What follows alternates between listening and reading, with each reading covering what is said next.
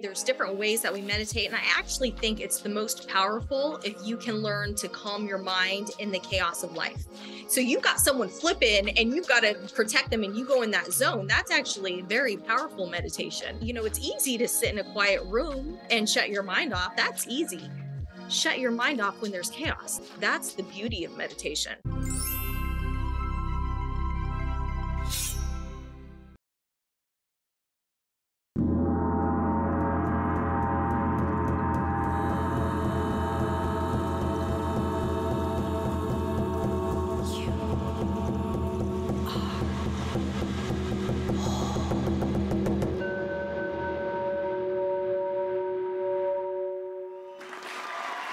Welcome to Whole-ly Chit. I'm your host, Kristy Austin, here to remind you that you are whole. Don't let anyone convince you otherwise. And chit is a Sanskrit word for pure consciousness. That's what we're all here for, right? To raise our consciousness together. So on today's show, we have a very special guest. I'm super excited to bring this guest on. If you were watching last week's episode, you heard my journey and what a huge impact Acro-Yoga had on my healing journey. And today's guest is someone I trained with. He's probably the first person in my life that I felt comfortable enough to express myself with. So he's had a huge impact on my life. I'm super excited to welcome him. He is an expert acro-yoga teacher and a yoga trainer. He's an amazing human being, and I absolutely adore him, even though he would constantly tell me, tighten up, noodle. So here we have Victor. Victor, tell us your last name so I don't screw it up. Togunde. T like a two-gun day. Yeah. Togunde. Yeah. Okay. Well, thank you for being here, Victor. Thank you for having me. Like what, 5 years or so since we've seen each other? It's been too long. Yeah. Was it? Too long. Yeah, it's been a while. Yeah. I can't remember. It's like there's like before the pandemic and after the pandemic, and during the pandemic is like a blur. So yeah, it's all kind of crazy. All I know is that we have some really awesome acro-yoga footage together. We need to recreate because it's been too much time. Yeah, I'm down for that. Totally down for that. Next time I'm in California, I'm coming to see you. All right, I'll hold you to Victor, it. tell us tell us what you do and how you got on this journey. Well, I live in Los Angeles. I've been an actor out here for over, 20 years. We're currently on strike right now.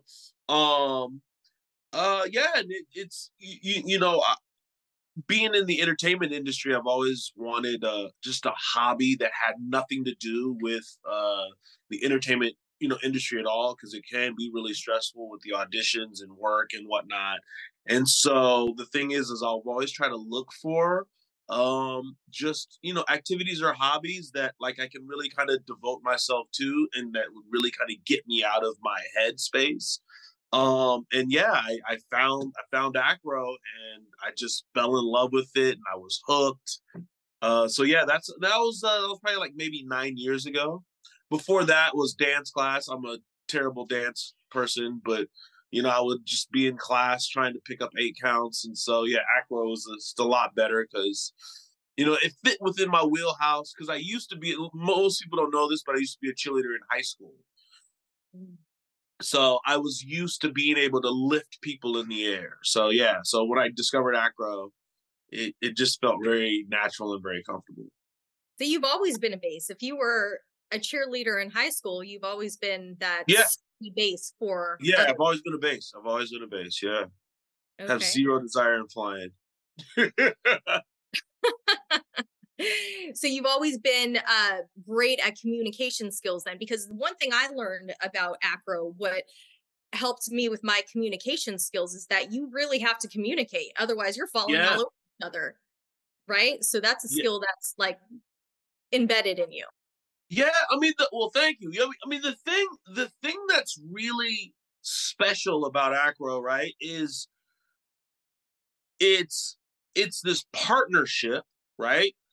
Mhm. Built on trust and communication, because what it is just it's two people. I say this all the time. It's two people, you know, getting together to try to create something bigger than themselves, right? And so there's no I am doing all this or you're doing all this. We're doing this skill together.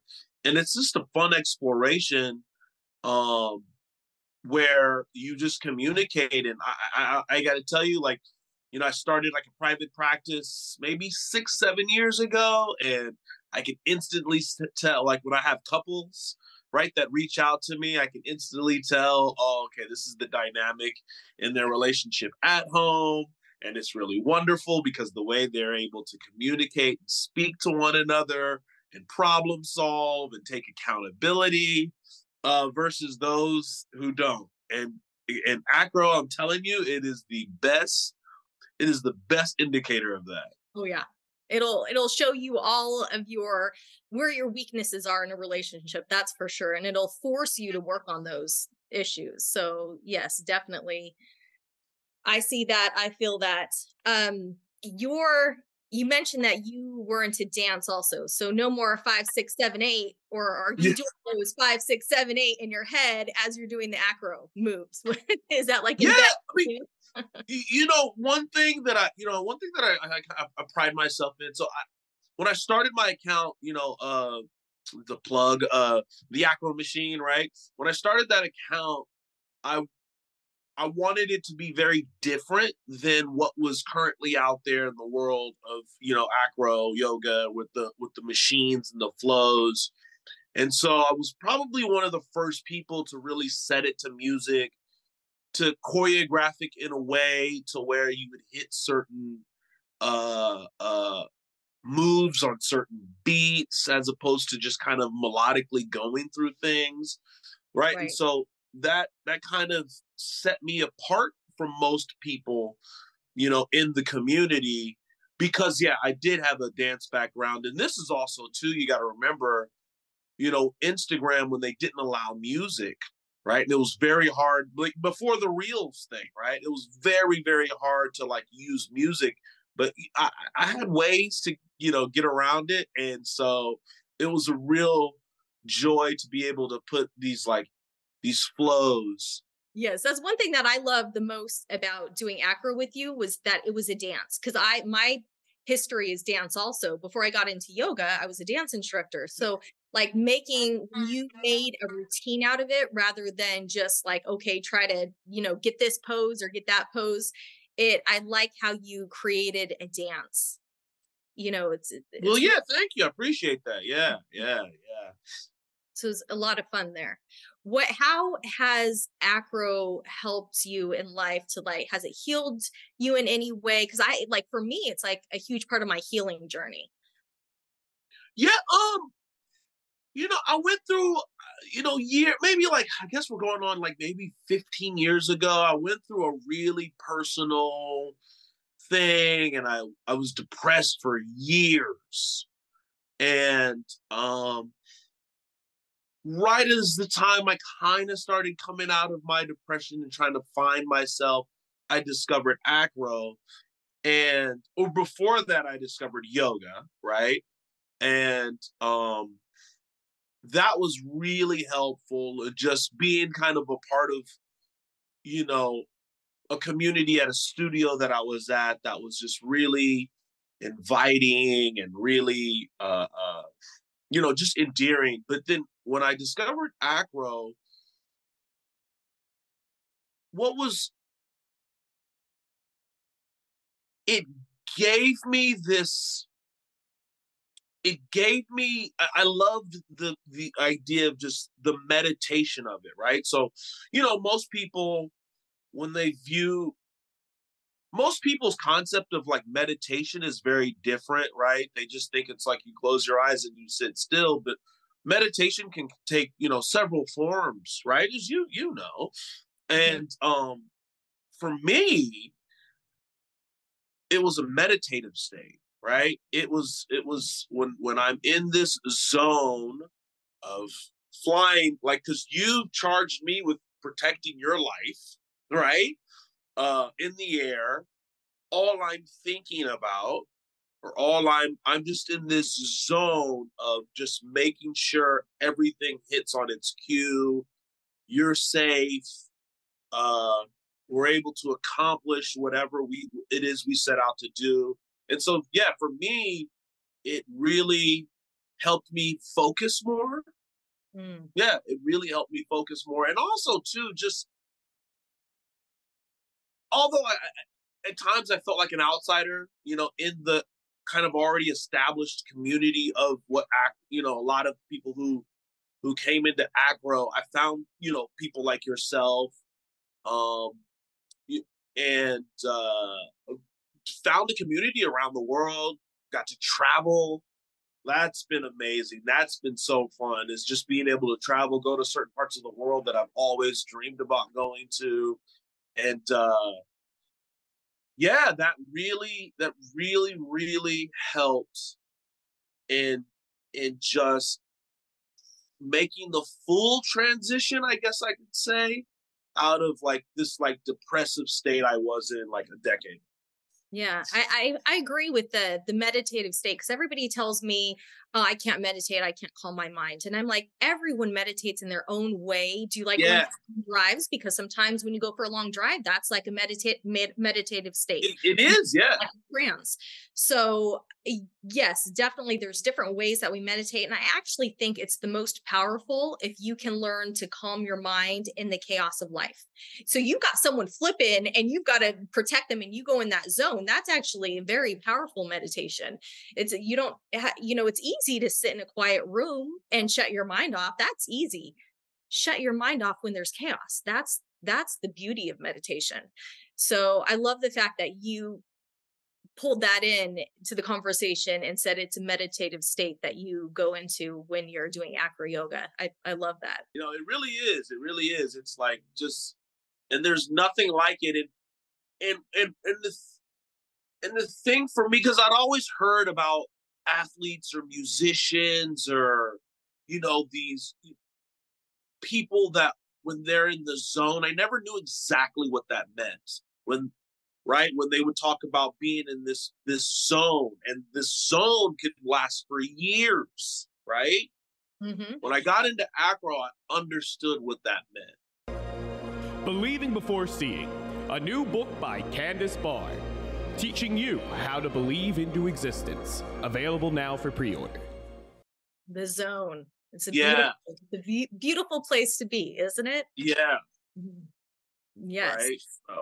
So what is Victor doing now? What is your path? Because I know I've taken your workshops. What are you doing? You said you're traveling. What are you all involved in right now as far as acro? How has it expanded? I've taken a step back creatively, just because there's, so from a visual standpoint, right? I've taken a step back because I have ideas percolating about how I want to present it visually, right? Mm-hmm. But what I haven't done is taken a step back entirely, where right now I'm just more focused on just creating a sense of community and being a cheerleader for the new people who come every Sunday. So I'm spending a lot more of my time just like spotting individuals, helping out. I'm known for changing the dynamic of what we call OMB, right? Original Muscle Beach, where I wanted this really fun party atmosphere. So I got sponsored by a speaker company called Soundbox, and they gave me these big giant speakers and to play music and just turn it into the party, and just really just be a person who facilitates fun while you're watching these adults play and use their bodies to just make art, and so like that's what I've been more focused on for over the past 2 years or so. That's awesome. I love that, because the first time I went to I've been to Muscle Beach. The first time I went to Muscle Beach with you, It's like totally different. A bunch of acro yogis, people flipping and they're just doing crazy stuff. There's music. You had your speaker out. I think that was that was out, and you had music playing. So I can already have a sense of what you created. Like I already kind of know, I'm sure you've taken it a level above and beyond, but it was so fun. I remember going there and my heart was so open. I was like, yes, these are my people. Like this is like, you have such a feeling of community and love in the atmosphere when you're there. So that's awesome that you're creating that. And I like the fact that, you've taken a step back, but I feel like it's more for, to help guide people on their journey. So help the husbands learn how to become that sturdy, strong, stable base that their wife needs. You know, I know you helped me. You're always telling me, tighten it up, Chris, tighten it up. But so for the record, once you got that cue, you were great. You tightened up. Hey, you know what I mean? Sometimes I'm like, okay, and you're above average. You're above average. You're good. Yeah. I realize though, being a base myself, it's really hard to hold someone up in the air that's like this, Loose, yeah. When you're tight, you're light. That's the key. That's right. That's awesome. So you've got that going on at the Muscle Beach. Are you still doing your trainings? You're like one-on-one trainings or any workshops? Yeah, I'm still doing those all the time. Yeah, still doing those. Open. So you're open for people to contact you, get some one-on-one time in with you. Yes, all the time. Yeah, so I'm always doing that. On average, I do about maybe 200 privates a year. So yeah, I've always been doing that. Okay. And then so that's pretty much it. Yeah, so doing that. So that's just been really fun. Okay. Because to me, it's not like a full-time job. It's just a really fun hobby that kind of turned into like something bigger than a hobby, but I still treat it as a hobby. Does it make sense? Yes. Yeah. You treat it like a hobby, but it's more. Yeah. More than that. Well, I see it as like, when I think of Victor, I know you do a bunch of other stuff, but that's like, Victor is my acro-yoga guru. Yeah. Well, thank you.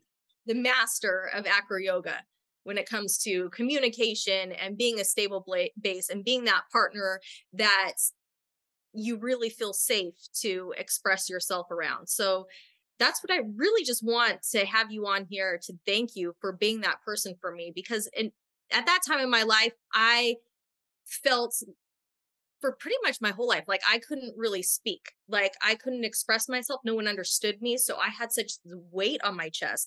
Felt like I had hands around my throat, like I couldn't talk. And you were like, talk to me, Kristy. Tell me how you're feeling. Talk to me. I've even got my acro-yoga t-shirt on. Be calm and acro-yoga on for you. That's a great shirt. It's a great shirt. So, but that's what you represent to me, is that openness of communication with your partner and really being able to express yourself. Right now, I wouldn't be able to be on this podcast if it weren't for your help in opening up for myself. So thank you. I'm so grateful for you. Well, I appreciate you saying that. And one thing that also one of my goals too, when I got into acro, was I wanted to show flyers that it was possible to fly even if you weren't 100 pounds, right? And so when I first got in to acro, I saw that there was this real need for bases who were stronger and can be able to support what is America's average woman, right? Or flyer, because I don't want to, I say flyer as opposed to saying woman because, men can be flyers too, but you get my point, right? And for me, I think that's also kind of been one of my greatest joys is just really seeing and, regular everyday flyers that, aren't these, tiny 86-pound ex-gymnast and some guy is flipping them around or doing standing acro with them, and they're looking really cool because it's like they have this, to me, my focus has always been like, no, like there's a whole world of, individuals out there that have the ability to be able to do this. And to me, that's way more joyful. And it's always been way more joyful than to come up with the coolest skill that no one can do. Because, I mean, if I need to flex my ego, I will bust out some skills on some people just to kind of remind them, but that's never been my focus. Yeah, I agree. I'm glad that you brought that up because I think a lot of people see those 80-pound women that are being flung around and they're like, oh, I could never do that. I'm not 80 pounds. Exactly. I could never do that. I get people all the time. I'm like, I am definitely, Victor knows I am not 80 pounds. And that's one thing I think I told you when you reached out to me. I was like, do you know how much I weigh? And you're like, I got you. And I was like, I'm a big girl. I can't flip like that because you were telling me the routine and you wanted to flip me. I was like, I can't flip. I've done acro-yoga. I had taken acro-yoga workshops and teacher trainings. And I was like, I've never done the flippy things before. I was like, I can't flip. I'm too heavy for that. And you're like, I got you. I'm like, and if you remember too, like I distinctively remember after we posted, with you, just there were so many people that reached out. They're like, oh, because you're such an inspiration to so many people, right? And so for people to see you physically do this really let a lot of women know, like, oh, wow, this is possible. So just you being brave enough to trust me, to be able to excel, to tighten up when you needed to tighten up, right? You really, really sparked a lot of people out there around the world with the belief that they could do it too. Yes, so it's all in our head, right? Whether we can or we can't is correct. So it's getting over the negative mind that tells us we can't do something. And you definitely took that above and beyond for me. You're like, yes, you can, girl. Come on. I'm going to flip you. I'm like, do you know how much I weigh? I was light work, girl. You're good. And you were just like, you came into it so confident, like it wasn't even a concern of yours. And I'm like, maybe he doesn't see how big I am. I'm like, have you not seen, like, I've got a big booty. You're not big. Like, no. If you try to put your feet there, they might just like wiggle right off. Stop. So I like the fact that you brought that. It doesn't matter what size you are. I mean, I've based you before. I didn't do that great of a job. I definitely didn't flip you. Well, I don't like flying, so we're fine with that. I can lift you. Yeah. Oh gosh. I when I fly, I'm like, ugh, no, I'm never gonna fly. I'll stick to laying on my back and basing.